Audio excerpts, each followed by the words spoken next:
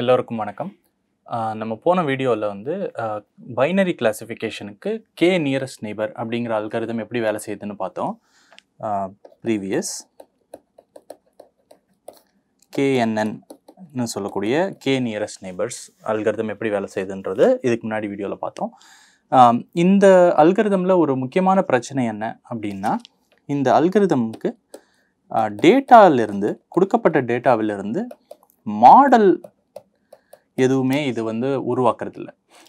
No model. அதுதான் இந்த அல்காரிதமுடைய முக்கியமான பிரச்சனை. கொடுக்கப்பட்ட டேட்டா எல்லாமே தேவைப்படும்.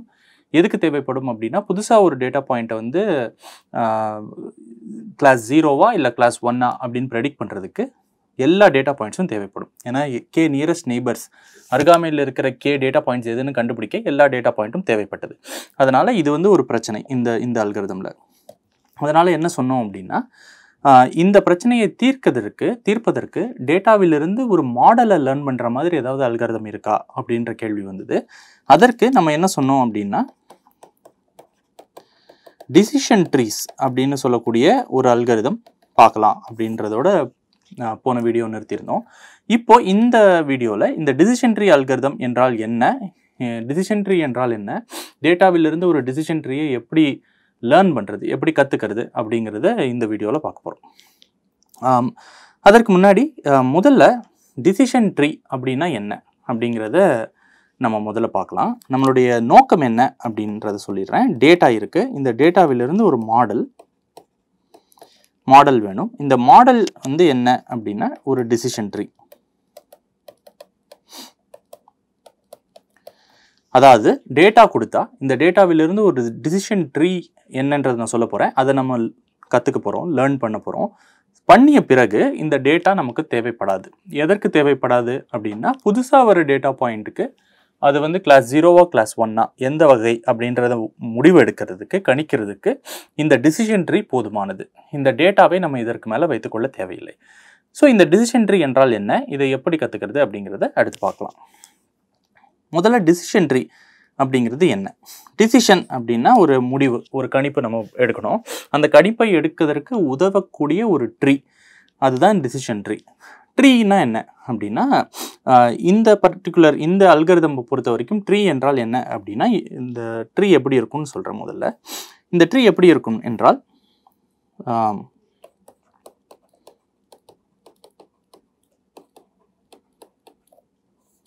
இந்த ட்ரீயில் என்ன இருக்கும் அப்படின்னா,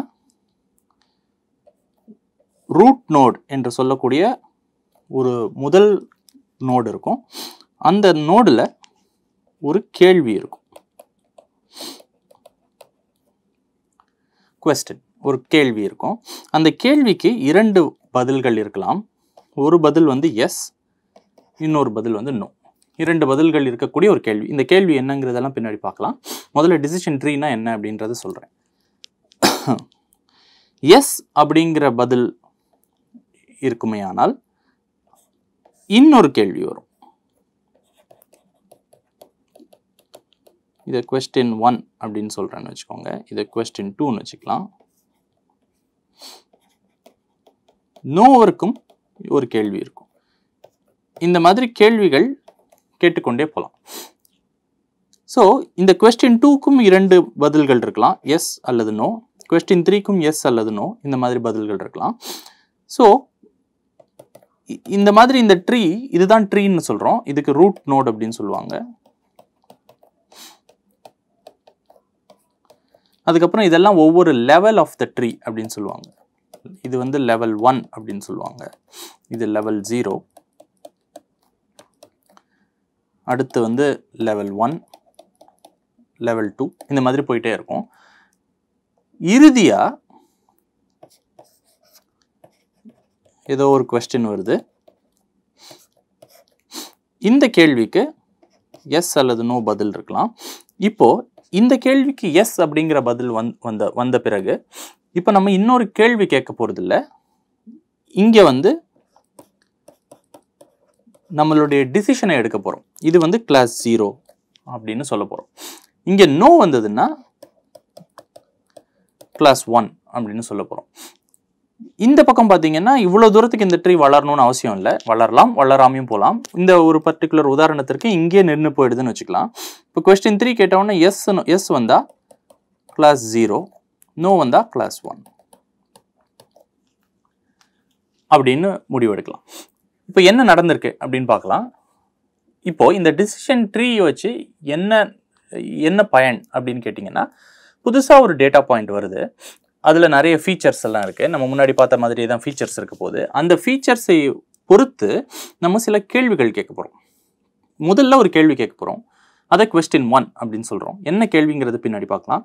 கொஸ்டின் 1 அப்படின்னு சொல்கிறேன். அந்த கேள்விக்கு பதில் வந்து எஸ் அப்படின்னு இருக்குமே ஆனால், எஸ்ங்கிறது எப்படி முடிவு பண்ணுறோன்னா, நம்ம டெஸ்ட் டேட்டா பாயிண்ட்டுக்கு அந்த கேள்விக்கு டெஸ்ட் டேட்டா பாயிண்ட்டுக்கு ஒரு கேள்வி கேட்க போகிறோம். அதை பொறுத்து அந்த டெஸ்ட் டேட்டா பாயிண்ட்டுக்கு அந்த கேள்விக்கான பதில் எஸ்ன்னு இருக்குமே ஆனால் இன்னொரு கேள்வி கேட்க போகிறோம், கொஸ்டின் 2 கேட்க போகிறோம். அதற்கு பதில் எஸ் இருக்குமே ஆனால் இல்லை நோ இருக்கலாம். இந்த மாதிரி ஒவ்வொரு கேள்விக்கும் பதில் வந்து எஸ்ஸோ நோவா இருக்கலாம். ஒரு சீக்வன்ஸ் ஆஃப் கொஸ்டின்ஸ், ஒரு 5-6 கேள்விகள் கேட்டதுக்கு பிறகு நம்ம வந்து ஒரு முடிவு எடுக்க போகிறோம்.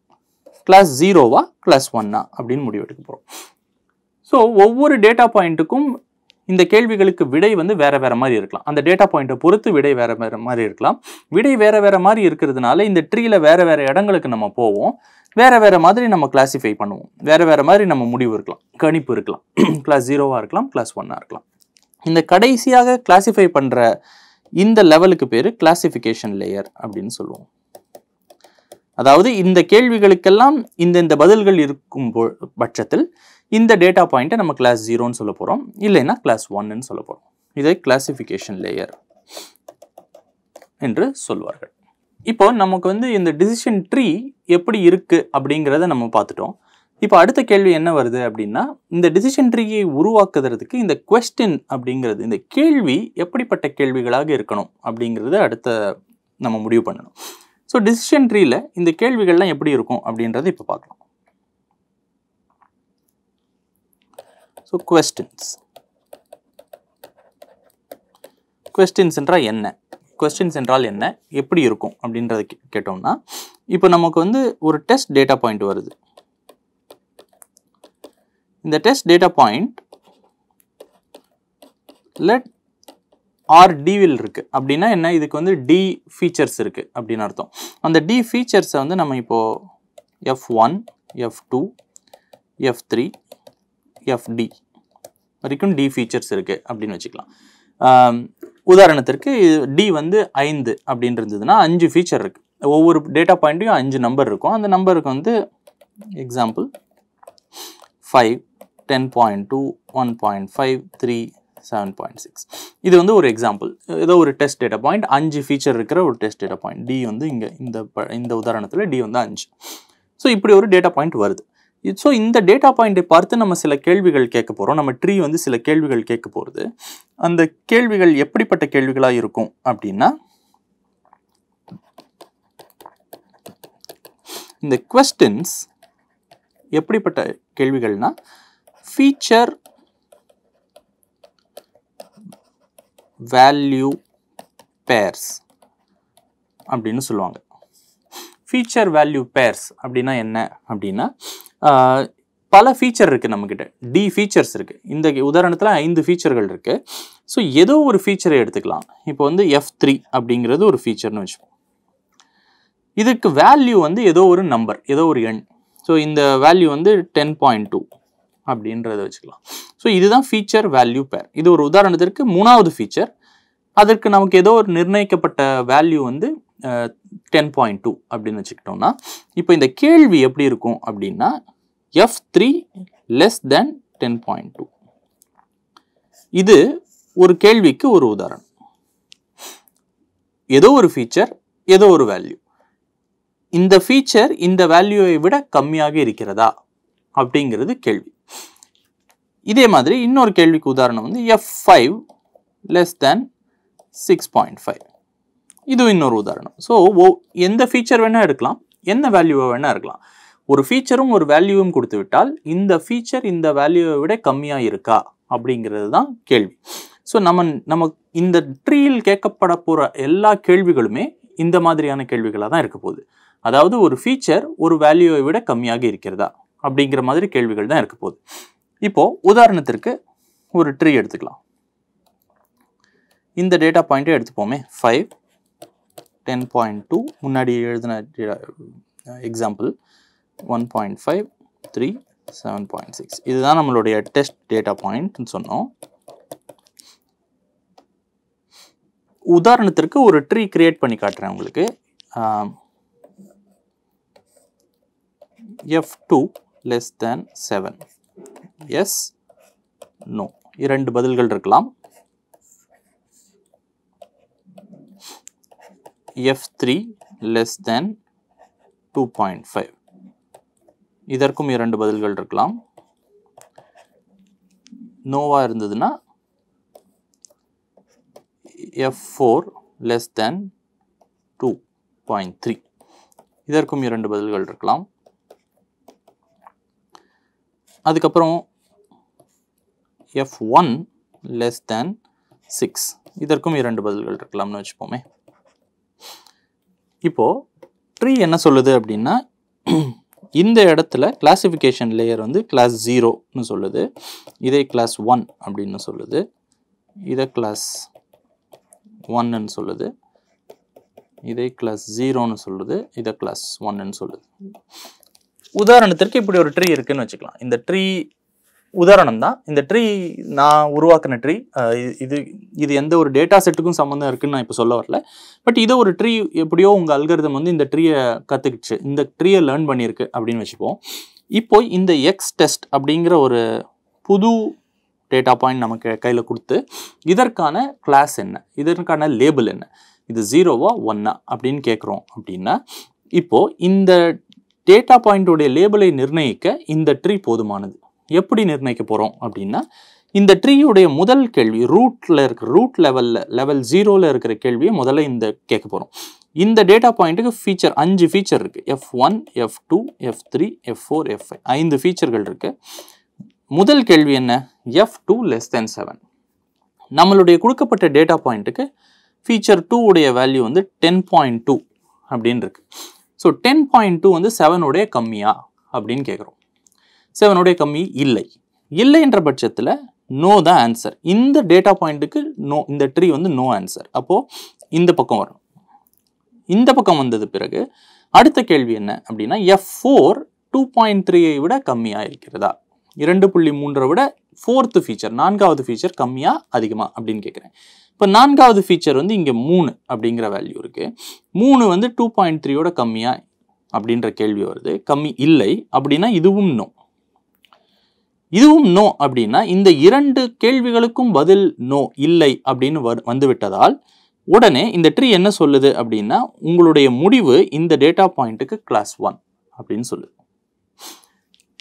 இதே இப்போ இன்னொரு எக்ஸாம்பிள் பார்க்கலாம்.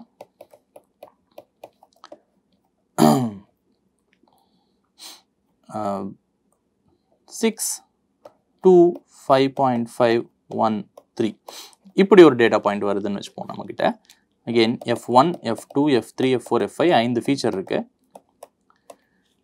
இதே கேள்விகளை இப்போ இந்த டேட்டா பாயிண்ட்டுக்கு கேட்க போகிறோம். இதுதான் நம்மளுடைய டெஸ்ட் டேட்டா பாயிண்ட். புதுசாக அடுத்த வர டெஸ்ட் டேட்டா பாயிண்ட். கேள்விகளை கேட்போம். F2 less than 7. F2 இந்த உதாரணத்திற்கு F2 வந்து 2 less than 7ஆ அப்படின்னா ஆமாம். ஸோ அப்போ இந்த உதாரணத்திற்கு இந்த ட்ரீ வந்து இந்த பக்கம் போக சொல்லுது. எஸ் அப்படிங்கிற முதல் கேள்விக்கு பதில் எஸ்ன்றதுனால இந்த எஸ்ஐ நோக்கி போகிறோம். போனோடனே அடுத்த கேள்வி என்ன? F3 less than 2.5ஆ அப்படின்னு கேட்குறோம். F3 என்ன அப்படின்னா 5.5. 5.5 2.5ஓட கம்மியா கிடையாது. அப்போ நோ வருது. நோ வந்ததுனால இப்போ நம்ம முடிவை எடுத்துடலாம், கிளாஸ் 1 அப்படின்னு எடுத்துடலாம். ஸோ அப்போ இந்த டேட்டா பாயிண்ட் வந்து கிளாஸ் 1. இந்த டேட்டா பாயிண்ட்டும் நம்ம கிளாஸ் 1 தான் வந்தது. அப்படின்னா நம்ம இந்த எக்ஸ் டெஸ்ட்டுக்கு நம்ம ப்ரெடிக்ஷன், நம்மளுடைய கணிப்பு என்ன அப்படின்னா கிளாஸ் 1. இந்த கேள்விக்கும் கிளாஸ் 1 தான் பதில். இப்போது அதே மாதிரி இப்போது ஏதோ ஒரு கேள்விக்கு F2 வந்து 7ஓட கம்மியாக இருந்து, F3யும் 2.5ஓட கம்மியாக இருந்து, F1ம் 6ஓட கம்மியாக இருக்குமே ஆனால் ஒரு டெஸ்ட் டேட்டா பாயிண்ட்டுக்கு, அப்போ நம்மளுடைய விடை வந்து கிளாஸ் 0வாக இருக்கும். ஸோ இப்போ என்ன கேள்வி அப்படின்னா, இப்போ என்ன நம்ம கற்றுக்கிட்டோம் அப்படின்னா, இந்த ட்ரீ எப்படி கேள்விகள் கேட்க வேண்டும் அப்படின்றத சொல்லியாச்சு. ஃபீச்சர் வேல்யூ பேர்ஸாக இருக்கும், இந்த ஃபீச்சர் இந்த வேல்யூவோட கம்மியாக இருக்குமா அப்படிங்கிறது தான் ஒவ்வொரு கேள்வியும். இப்படி ஒரு ட்ரீ கொடுத்து விட்டால் அந்த ட்ரீயை வைத்துக்கொண்டு எந்த ஒரு புது டேட்டா பாயிண்ட்டுக்கும் அதனுடைய கிளாஸ் என்ன, லேபிள் என்னங்கிறத கணிக்க முடியும். அது எப்படிங்கிறத 2 எக்ஸாம்பிள் கொடுத்து பார்த்துட்டோம். சரி, இதுவும் நமக்கு இப்போ கிளியராக இருக்குது, தெளிவாக இருக்குது. அப்படின்ற பட்சத்தில் இப்போ நமக்கு என்ன தெளிவாக இல்லை அப்படின்னா, நம்மக்கிட்ட டேட்டா செட்டு தான் இருக்குது, நம்மக்கிட்ட டேட்டா பாயிண்ட்ஸ் இருக்குது. எப்பயும் போல் நம்ம டேட்டா பாயிண்ட்ஸ் வந்து x1 y1 x2 y2ன்ற மாதிரி இருக்குது. அந்த டேட்டா செட்டிலிருந்து இந்த ட்ரீயை எப்படி உருவாக்குவது, அது தெரிஞ்சிடுச்சுன்னா நம்ம டேட்டா செட்டிலிருந்து இந்த ட்ரீயை உருவாக்கிடலாம். இந்த ட்ரீயை உருவாக்கிட்டா இந்த ட்ரீ தான் நம்மளுடைய மாடல். இந்த ட்ரீ நமக்கு தெரிந்து விட்ட பிறகு நமக்கு அந்த டேட்டா செட் தேவையில்லை. ஏன்னா புதுசாக வர டேட்டா பாயிண்ட்ஸுக்கு டெஸ்ட் டேட்டா பாயிண்ட்ஸுக்கு எல்லாருக்குமே இந்த ட்ரீயை வைத்துக்கொண்டு, டிசிஷன் ட்ரீயை வைத்துக்கொண்டு நம்மளால் லேபிள் என்னங்கிறத கணித்து விட முடியும். இதற்கு மேல் நமக்கு டேட்டா பாயிண்ட்ஸ் தேவையில்லை. ஸோ இப்போ நம்மளுடைய முக்கியமான கேள்வி என்ன அப்படின்னா, கொடுக்கப்பட்ட டேட்டா செட்டிலிருந்து இந்த ட்ரீயை எப்படி லேர்ன் செய்வது, எப்படி கற்றுக்கிறது அப்படிங்கிறது தான். அது எப்படி அப்படிங்கிறத அடுத்து பார்க்கலாம்.